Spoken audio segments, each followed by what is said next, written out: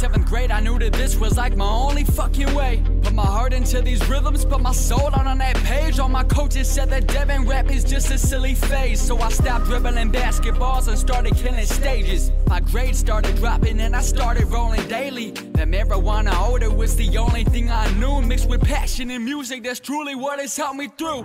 Now my back against the wall and I'm asking y'all for help. Without music in my life would be a living hell. Lately I don't even have the funds to make it happen. I've been selling shit for cheap so I can work up on my passion, and it sucks. But I know that if I just keep it up, I'll have enough support from y'all to stand up and walk tough. Some see it as a song, but for me I see it life. And I'm never gonna stop till the day that I die.